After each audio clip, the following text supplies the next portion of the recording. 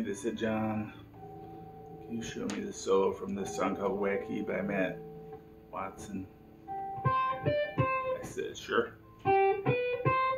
The chords we're playing over are A minor, E minor,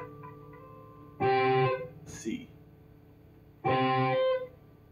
And so I'll just tell you how I got the sound using my I'm using a Crazy Cacti distortion pedal. I'm going into a Joyo American, and then I have an IR pedal, Sonic Cake IR.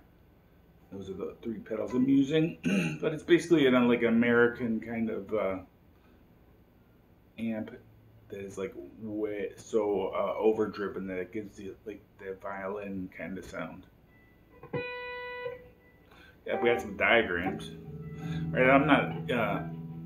We got an A and a C, and then at the 12th fret we got a C, and if you play a D, you get a C, and we got an A minor.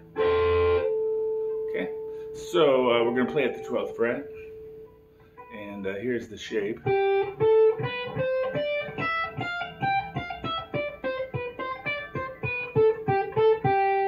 And when you play a scale like that, try to play it musically. You know, don't go. That's the wrong way to practice it. Because that's what, if you practice it like that, that's what you're gonna sound like playing it. Go.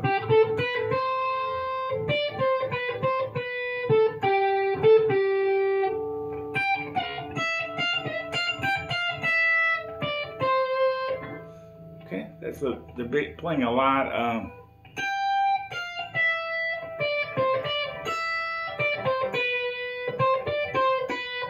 Mostly in the B and high E strings. Those 6 notes.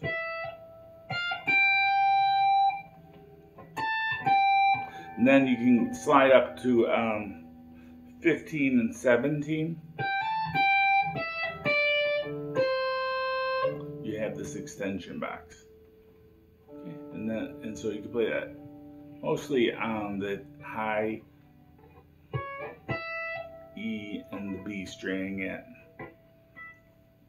use these diagrams. That's kind of what you should be thinking in your mind when you're playing it. All right, thanks for watching. Thanks for that question. Bye.